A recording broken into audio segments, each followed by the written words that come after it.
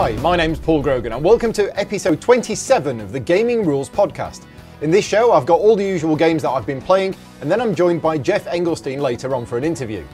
Thanks to everybody who posted questions for Geoff on the BGG Guild. I'll be going through them later with him. If you're a listener and not a member of the Guild, then please sign up and subscribe, and more importantly, please contribute, especially if I talk about a game that you like or don't like. Would love to hear what you think. The Guild is over on Board Game Geek and it's Guild number 2258. Also, later in this episode, I announced the winner of the competition from last time, who's won £30 of games of their choice from the sponsors of the show, GamesLaw, the UK's largest specialist games retailer at gameslaw.com. What Paul has played. I'll start off with a game that's been on my list to play for ages, which is Orleans, which I got to play at the local games club in Exeter. I first saw this game at Essen 2014, and it really did look at like the kind of game that I'd like to play. But it was a case of, too many games and not enough time to play them all. And I was also put off a little bit by the thinness of the cardboard, especially when you're putting those chits into a bag and shuffling them around. I thought that's not going to work. Now since then, it's been picked up by Tasty Minstrel Games and they've done a nicer version of the game with thicker cardboard. And I got given a copy as a gift from GamesLaw at the end of last year, and Chris came down to our local club and taught us how to play. So thanks to Chris for doing that. And I really did like the game. I kind of knew that I was going to like it, but not as much as I actually did. I like the mechanics of the game. The theme's not really there, but I'm more of a mechanics person anyway. But yeah, I think I enjoyed it more than I was expecting and look forward to playing that again. Then on the Friday, 3 of us got together and we tried Discoveries. This is the dice game version of Lewis and Clark. And Discoveries was one of the big buzz games that I remember from Gen Con last year. I got a review copy from Estevium, so I will be doing a review of it at some point, but I need to play it a bit more. But yeah, I actually really liked it. It's one step up from a gateway game, so I wouldn't use it on non-gamers, but it isn't too complex, it isn't too long, and although it has dice, there's lots of decisions to make. And I do like the way that the grey dice work. So you've got these grey dice, which are kind of common. So when you buy them, effectively you're buying extra workers. They're not actually yours permanently, and the grey dice can move around between the players, and that's the interesting mechanism that I liked about it. And yeah, it did play. For the time it took to play, I really enjoyed it. Then Andy requested 504, which I will never turn down a game of. However, he wanted me to step outside of my comfort zone and try a new module. Now Ben was with us and he hadn't played before, so I was a little nervous about picking a world which might not work for a first time player and give them a bad impression of the game. But we took the risk and we chose 618. Module 8 is not something that I've used before, but this combination worked really well. We were building roads for victory points, picking up and delivering for money, but the difference is with the other pick up and deliver options is that the cities don't actually have the goods themselves. You're not transporting goods from one city to another. You've actually got to build plants out in the countryside. They produce the goods, you then pick them up, take them to the cities and sell them for cash. It's a really good combination of modules, and I'd definitely play this setup again if it weren't for the fact that I still have 495 other combinations to try out. And then on the Saturday, an impromptu visit from Dan, a friend of mine, caused 504 to hit the table again because I was talking to him about it and he sounded really fascinated. So this time, I tried yet another module, bringing military into the game because I've not used module 4 yet. So we played module 864 and it kind of didn't work for 2 players at all. I do want to try this module again with other players just to see if it does work, but with 2 players it definitely did. Now, the module worked, don't get me wrong. I won't go into the full details, I posted about it on Board Game Geek, but yeah, 864 didn't really work with 2 players. On the Tuesday, I got to try another game that's been on my list for a long time, which is Fire in the Lake. Now, I've wanted to try one of the coin series of games for ages. I'm a Euro gamer, I'm not a war gamer. Back in the 80s, I had all these really long, complex games with, hexes and counters and everything else.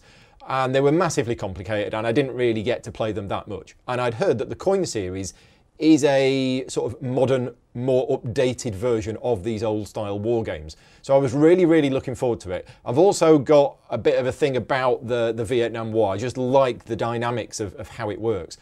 And I'm happy to say that Fire in the Lake, I absolutely loved it. Now, I'm not going to have the time to get seriously into this game and play it repeatedly to get to know, all the intricacies of it. But it really did work. So hats off to the designers. A guy called Sean came down to the club and taught me how to play, and it was really good. I was really nervous going into the game that this is going to be a massively complicated game. I'm really tired. I'm not going to get it, and I'm not going to enjoy it. And actually, I loved it. The game was pretty streamlined. Some of the rules were elegant. I would definitely play it again. Really enjoyed that. On the Friday, we're on a bit of a roll here because I got to try another game that I've been wanting to try for ages, which is Fields of Arla. So I hope Travis is listening because he'll be very proud of me. I finally played Fields of Arla, and I really enjoyed that as well. It was less complex than I thought it might be. I was expecting something fairly, I don't know, more complicated than what it was. Not that that's a bad thing. I really enjoyed the game. I thought the mechanisms in it were great. Thanks to Ben for teaching me how to play. I didn't win, but I wasn't trying to win. I was just trying to fiddle around with the game and do various things to try and learn the mechanics. So yeah, really enjoyed that.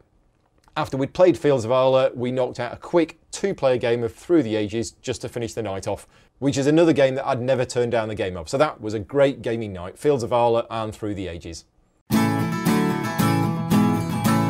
Gaming Rules News. Since the last podcast, some of you have been wondering where the Galaxy Trucker videos are, because I said that I'd done the first 2. Well, they're with CG now, and they're going to choose when they get released, so hopefully something on that soon. In the meantime, I've been working pretty much full-time on the Vinyos videos. Now, Vinyos is going to be launching on Kickstarter at the end of January, so I've got a deadline for this, but I'm really looking forward to releasing these videos as I've been putting a lot of work into them, tried a new style, and I'm really liking the way that they're looking, but we'll see what people think. Also, finally, I've been contacted by Space Cowboys and I've helped with put together the new Time Stories rulebook. So for those people who have helped me sort of work out some of the rules of the game and get some answers to the official questions, then I've put all of that and I've tried to, make the new rulebook basically a little clearer than the old one because there were some ambiguities. So hopefully they'll be releasing that soon. Special guest. Right, so joining me on the show this week is Geoff Engelstein, all the way from New Jersey, on the other side of the pond. For those who don't know Geoff, he's the host of the Ludology podcast, which has been running since 2011, I think, which I was lucky enough to be invited onto as a guest last year. He's also known for running the Game Tech segment on the Dice Tower since 2007, and also the designer of Space Cadets and Survive Space Attack. So welcome to the show, Geoff. Thanks so much for having me. And recently you posted to Twitter to say you wanted to give something back to the community and appear on other people's podcasts.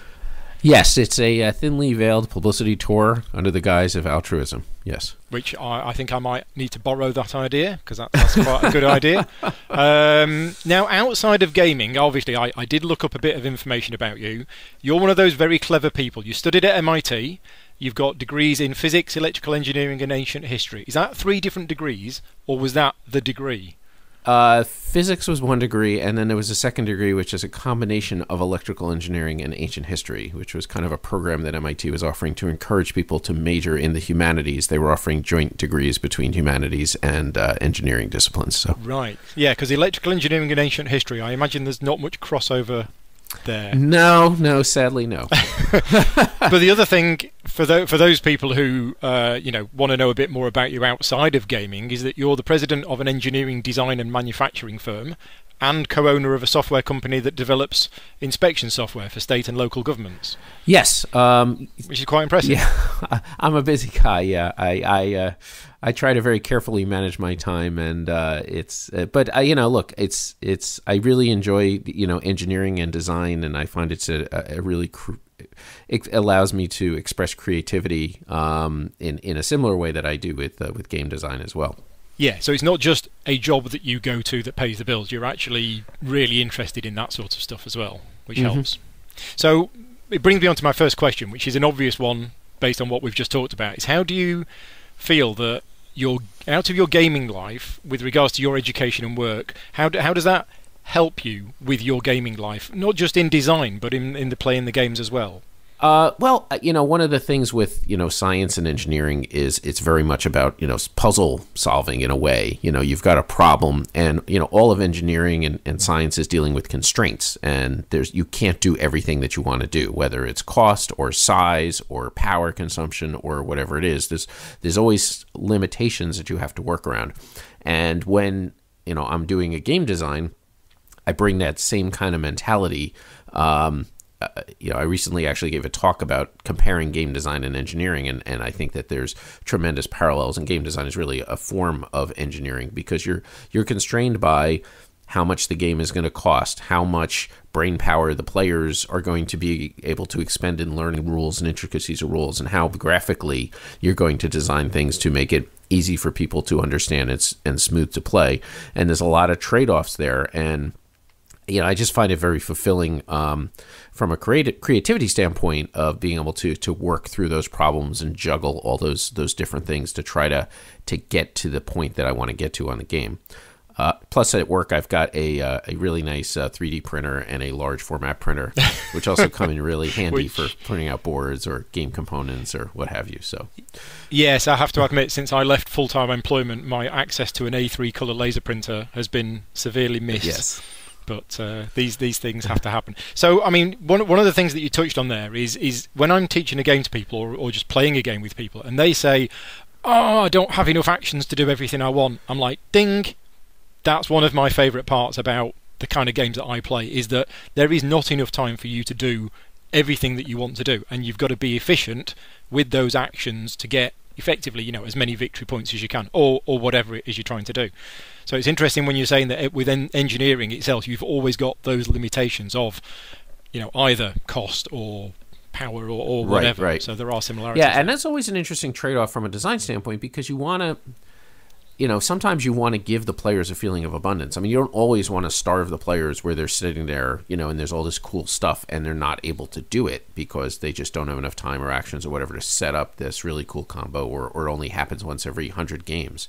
So, but at the same time, you don't want to just spill everything out onto the table and say, just do whatever you want. So it's always challenging as a designer to find that balance point to give the players the experience that you want to give them for whatever you're trying to do.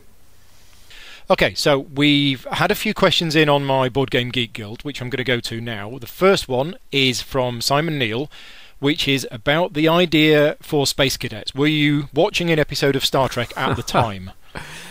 No, actually, that goes way back. I was playing, and I really should look up the exact year, but back in the 80s or 90s, there was a Star Trek role-playing game. Yeah, I've got it. That came out, which had as part of the combat system, for when you were doing ship-to-ship combat, there were actually little instrument panels, little display panels for the different players that they did different stations on the ship. Right. But it wasn't really done particularly well, and it wasn't, a huge focus of the game to whatever extent. But that idea of having the players do different things really stuck with me.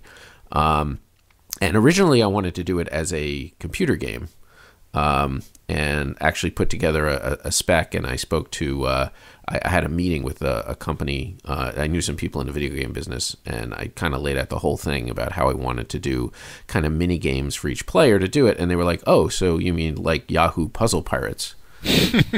Which I had never ever heard of, and went back and looked at, and I was like, "Oh yeah, this is really similar." So I went back and said, maybe I could do this as a board game. And it took like maybe another 6 or 7 years after that because of other projects and things, but ultimately that was kind of how it all came together. Okay, so sticking with games that you've designed, the Survive Space Attack game, if you look on Board Game Geek as who's designed it, it's not just you, it's you and family. Yes. So how did that come about? Well, all the board games we've got out now have been done with one or more members of the family. Right. So the first one was just with my son, and then Space Cadets was my son and my daughter both, and then Space Cadets Dice Duel was with just my daughter. It's, it's for me, I always work much better in collaboration than by myself. I know myself psychologically that it's sometimes difficult for me to see projects through the end unless I've got somebody else kind of also involved that can pick up the slack when I kind of lose energy, and vice versa, and that's all parts of my life. Even like my exercise program, I play racquetball for most of my workouts, because if I have to just get up and do it on myself and get on the bike or go out for a run, it's too easy for me to say no. Whereas if I know that Mark's out there waiting for me, I'm gonna get up and go.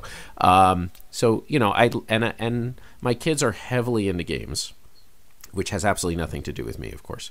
No, not at all. But it must be rewarding to not only have them play games with you, but to help you design games as well. It's great, and we would go on long car trips or whatever, and that would always be something that we would talk about, much to my wife's chagrin. But it was a way to communicate with the kids, and a lot of people don't have. You hear about people that tell me I don't know what to talk to my kids about, or they just talk about sports or whatever. But this was something that we could always bond over and communicate over, and so that was great. And I also wanted to give my kids the experience of creating something that would go out into the world. I designed video games when I was in high school and had published them, and so learned that lesson that, hey, I can make something and get it out there on a shelf. And for my kids to design something and then see it here in local stores and Barnes and Nobles and things like that has been tremendously fulfilling with them, and I hope will stay with them for their whole lives, that this is something they can do. That's cool. So moving on to the next question, we've had this in from Tony Boydell, fellow game designer, and he wants to know what your opinion on the concept of legacy games is. I think it's really, really cool. On the last the Dice Tower year-end wrap-up show, we talked about the year as a whole, and I kind of sort of declared it as a watershed moment in the idea of narrative in games. And I think between the legacy games, looking at time stories, looking at Tragedy Looper, I think there's so many different ways of telling stories with games now. I think it's really exciting. I think if I tell someone you're only going to be able to play this game 10 times or 15 times, I'm totally fine with that. Or even maybe once, in the case of time stories. How many times do we really play games? At least me personally. I mean, each copy of my game, if I play a game 5 times now, that's a lot. So I think that habits have changed, and it tremendously opens up the design space for designers. So I'm really excited about it. It's the buzz thing at the moment, and I've sort of swayed on a number of sides of the fences about them, but there's no denying that they are popular based on current BGG rankings, right, and what everybody's saying about Pandemic Legacy. Yeah, so, and look, there's some movies that you're going to go see, 50 times. I can see Airplane or Monty Python and the Holy Grail. I can watch over and over again. And there's some movies that are great, like Schindler's List, that I'm going to see once. I'm not going to go back and watch that over and over again. And I think that games can have that same variety. There can be the perennial games, and there can be, the one-shot experience games. I think there's room for both. Cool. Okay, a question in from Ben. He wants to know if it's true that anybody can come by your house anytime and play games. A phone call in advance is appreciated, but yes. Yeah. I've had many people, reach out to me. We just had a couple of guys in about 6 months ago, I think, from Australia that came in and they were visiting New York City, and they reached out to me, and it happened to work out as a weekend, and I went into the city and met them and toured them around, and we went to some game stores, played some games. So cool. And we have a big game party here a couple of times a year, and we usually get between 50 and 100 people, depending on what's going on. So I like meeting people and sharing time with them. So if anybody's ever in the area, just give you a call. Ever in New York, New Jersey, reach out, and if we can, I can't guarantee it, but if we can make something work, then absolutely. Cool. Next question is in from a friend of mine, Lewis Holt, and he wants to know if you're able to play a game for fun, or do you find yourself constantly fixing it, assuming that there's something in the game that would need fixing? Are you able to switch off? Well, he's implying in his question that fixing it is not fun. True. It's, every time I play a game, I will enjoy a game, but at the same time, in the back of my mind, I'm trying to understand how it works. But that's fun for me. I like taking things apart and understanding what's making them tick. So, it's, I'm still totally engaged in the game and trying to win and trying to piece it together. But at the same time, I like to tease those things out so that I can, integrate them into stuff that I'm doing, or, see things that I would want to avoid doing if I identify, things that are making a game not work. Yeah. I mean, I'm in a similar boat. I'm involved in sort of minor development in a number of different games, and I can't switch it off. So if I'm playing a game, if there's a part of the game which I think, oh, it's not quite working right, and it would work better if there were 4 tiles on display instead of 3, yeah, I can't switch that off. I do try to keep the thoughts to myself, because nobody wants, right, to play a game with this running commentary of, oh, it would be better if it was like this. Which is my kids are totally into doing that, especially my son. Right. He's very harsh on games and things, and he's always looking for ways to improve them. So we always have it whenever we play any game. There's always like an hour-long conversation afterwards about what could be done differently and things like that. Right. Okay. So when you're playing against your kids, how competitive does it get? Is it like flipping the table competitive, or just name calling, or is it all friendly? Well, it's very, very competitive in that we are all totally playing to win. I have never let my kids win a game ever. Famously, Good. They would tell you that, and they laud me for that now. But we don't get angry with each other and stuff like that. It's never gotten to that point. We get sometimes we get angry at the game, but we never get angry at. Once playing Dungeon Lords, Brian almost that was the worst I've seen him, when he almost flipped the table after he like totally misunderstood the rules, probably because I didn't explain them clearly about how your dungeon gets attacked, and he like lost everything, and he was really annoyed. But not with each other. We're very good at walking. Well, that's a larger game, isn't it? Build something and watch it get destroyed, and then get upset when it gets torn apart. So, right. So, right. Next question is in from Mike, who does the Who Dares Rolls podcast, and Mike knows that you're a Hearthstone player. Okay. And he wants to know what your opinions are on a virtual game versus physical. Which do you prefer? I think they both have advantages. I think that one of the things I like from gaming as a hobby is the social aspect of it. And I think that board games have a real huge advantage over video games in general, and certainly games like Hearthstone about, in that way. I mean, I can gather a whole bunch of people around a table. We already talked about that. I'm happy to meet different people and, hang out with them and try different games and just, interact with people that way. In fact, the more I've gotten into gaming, the more I realize that board games in essence are, rather than the game itself, are kind of laying ground rules for social interaction between people, which is why I think that people like myself that are somewhat awkward in social interaction can gravitate towards those, because it gives us a framework in which, what we can do and how we deal with people and stuff like that, as opposed to just free form of standing around a cocktail party. Yeah.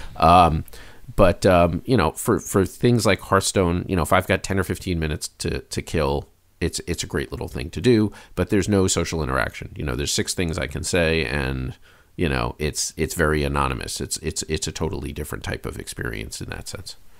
Yeah.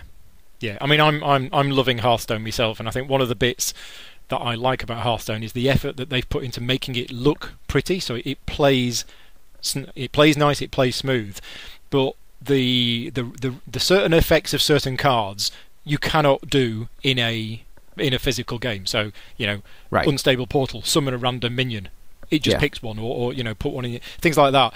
And although that does add to the luck element of the game and the randomness, I've had some absolutely thoroughly enjoyable games because of the way that certain things have come out and certain things have happened. So yeah, I think so. Yes, and I would also refer him to my Hearthstone episode. We actually interviewed the lead designer of Hearthstone on Ludology, I think in like March or April of last year. I forget the exact episode number, but that was a really good one. Oh, right. Okay, so one of last year's episodes. Yeah, I might go and listen to that myself. Okay. Question in from Keith Shapley. He wants to know, which team do you want to win the Super Bowl? I don't have much of a rooting interest at this point, but I would like to see probably the Cardinals at this point, just because they haven't done it in quite a while. Right. Okay. And on to a game-related question. He wants to know if the current rate of games that are being published, is it sustainable? Is this here to stay, or is it going to start dropping again? I think it's sustainable to a certain extent. I mean, I've famously been saying that Kickstarter is going to be imploding. Every year I predict that Kickstarter will be imploding, and every year it doesn't. Personally, I think as a publisher, you're foolish if you don't take advantage of it, and as a consumer, you're kind of foolish if you do.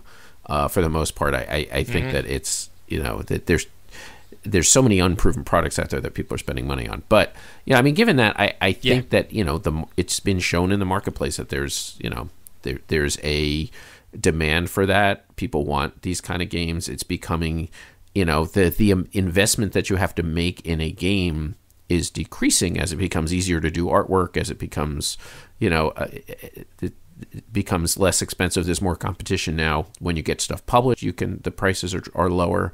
So, the bar for entry is less expensive. So it's easier for people to go out and make these, a 100-piece run or a 500-piece run or, a couple thousand pieces or whatever. So I think it's going to continue.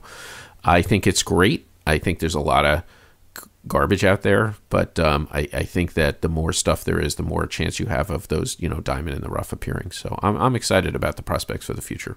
Yeah, I think the things that we've had, the signs to me is in, last year, Gen Con America has outgrown its current venue and is now having to do something different for this year. UK Games Expo has outgrown its current venue and we're now having to move into the NEC. Essen is pretty much outgrown its current venue, and it's just everything does seem to be growing. And I remember talking to Anton from FFG at Essen last year, and we both felt that we're in a golden age at the moment. We're in a case of massive growth, and we honestly couldn't say whether that growth was going to last 1 year, 2 years, 5 years, 10 years. We don't know. Ask again in 5 or 10 years' time, and we'll see where we are. Yeah, I don't know if the growth is the growth itself is sustainable, but probably the size of the market as it is right now is seems to be sustainable to a certain extent. But yeah, it's total.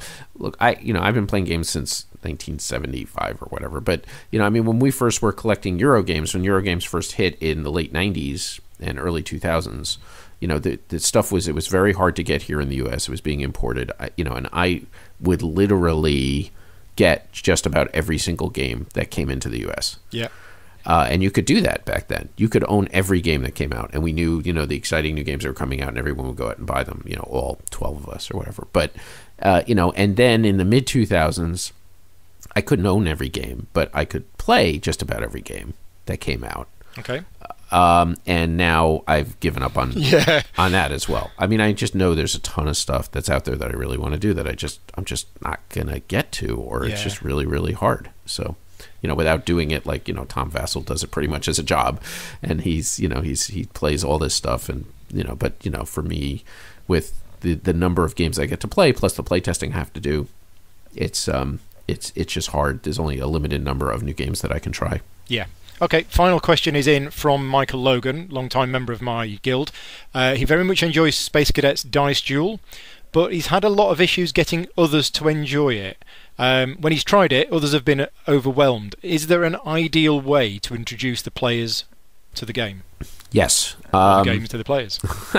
Yeah, I've taught Dice Duel well over 100 times at this point between cons and various other things. And yeah, the keys in that, and I probably, in retrospect, although I've played it a lot more since we did the rules, but I probably should have put this in the rule book. But I would strongly recommend that the first time that you play is take out the tractor beams, take out the crystals, and just play with the core stations. And most of the, I find most players, even when I teach the tractor beam rules, and allow them to pick up the crystals, which give you special abilities, that even most people don't use that station anyway, even when I teach it, because there's so much other stuff that's going on. So that makes it a lot simpler, and also reduce the damage that you need to win the game from 4 to 3 if you do that, because taking out the tractor beams takes out ways to blow people up. And I found with that I can teach the game in 5 to 10 minutes very easily. Okay. And get people going. So it's that would be my recommendation. Okay, and the last question from Michael is, which is your favourite and least favourite station on Space Cadets Dice Duel? On Dice Duel, or just on Space Cadets and on Dice Duel? I don't really just on I don't really have a least favorite station. I enjoy them all. I think that I like the sensors, because that's you got to kind of counterplay with the other guy. I like the helm because you can do some really clever stuff with maneuvering and how you come around to the other side of people and see where their unshielded parts of their ships are and make sure that you're moving to that area and stuff like that. So, I think they all have their place. The thing that always I always enjoy about Dice Duel is, you know, if you play two versus two or 3 versus 3, it's a team game for those who haven't played it. It's and it can be 2 versus 2, 3 versus 3, or 4 versus 4. So for 2v2 and 3v3, all the players have stations and things that they're doing. But when you go to 4 versus 4, one person on each team is just the captain, and the captain stands behind the team, is not allowed to manipulate the components in any way. Just tells people kind of what to do and helps direct things and comes up with plans and strategies and things. Interesting. And whenever we do that, there's always one person that the person that gets appointed to the captain is invariably disappointed that they're not going to get to do stuff. And then by the end of the game, they are just like drenched in sweat, and they're like, "That is the most intense thing I've ever had to do." And I, just from standing there and sweating the details and trying to worry through it, it's an amazing experience to be the captain. And it was one of those crazy ideas that we just came up with and said, "Well, let's try it and see if it works." And it did. We had somebody do it, and they were like, "Oh my God, this was awesome." Excellent. So 2016, what's your plans regarding game design for this year? We've actually, I can't go into details as of yet, but I actually have 3 new designs under contract. Okay. 2 of which hopefully will be out by Essen, one of which probably won't be out till 2017. Right. So the stuff that you're working on, but you can't say. Yeah. Yes, so we're working on that. So hopefully soon we'll be able to talk about those. But I'm really excited about all of those titles, and we've got some new stuff in the hopper as well that we're working on. And I would love to. I've been bouncing around some ideas of ways to take this legacy concept that you talked about, or this narrative concept, and do some different things with it. We've even been talking about trying to come up with a module for time stories. Yep. I remember, we were chatting about that on Twitter. Yeah. So, yeah. Well, I've come up with the idea for a game which has time stories elements, but is actually a replayable game. Oh, neat. There you go. That's as far as I've got with it. I don't tend to actually make things happen, but I've had a few ideas about it, and I've scribbled a few things down on a piece of paper, but I haven't got any further with it. But I just think that would be quite a cool idea if it actually worked. But yeah, lots of ideas, just no time or real ability to do anything about them.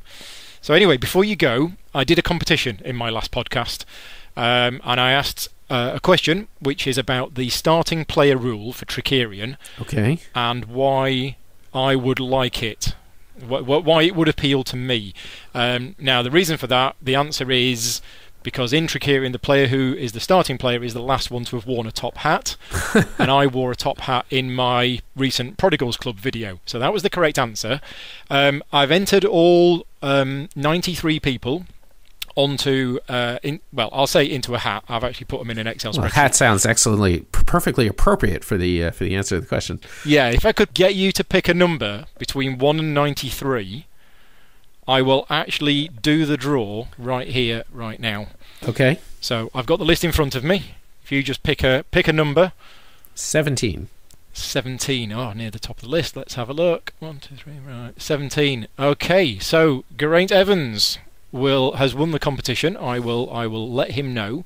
He's won £30 of gaming vouchers, so he can basically buy. Nice. Whatever he wants. So congratulations to Geraint, and I'll get all the details over to you soon. And thanks very much for helping me with that. So anything more you want to add before we wrap things up? No, thank you very much for having me on the show. If you're interested at all in game design, I hope that you would enjoy listening to the Ludology podcast over at ludology.net. Look forward to seeing your game, Paul, about the Time Stories game with that's completely replayable. I'm ready to see that this year. Get on that. Yeah, I may just give up on it and decide to share the idea with somebody and hope that they do something with it. So that might be the next step. So anyway, thanks very much for coming on the show. Thank you for having me. And that's all for podcast 27. I hope you've enjoyed the show. In podcast 28, I've got another special guest, some random guy from Poland who people probably haven't heard of, and nobody can pronounce his name. That's right, folks, Ignacy Trzewiczek will be on the show next time round, and I may do another competition too. Thanks again to the show sponsors, Games Law, and to Jason Shaw at audionautics.com for the music used in this podcast. Take care, and thanks for listening.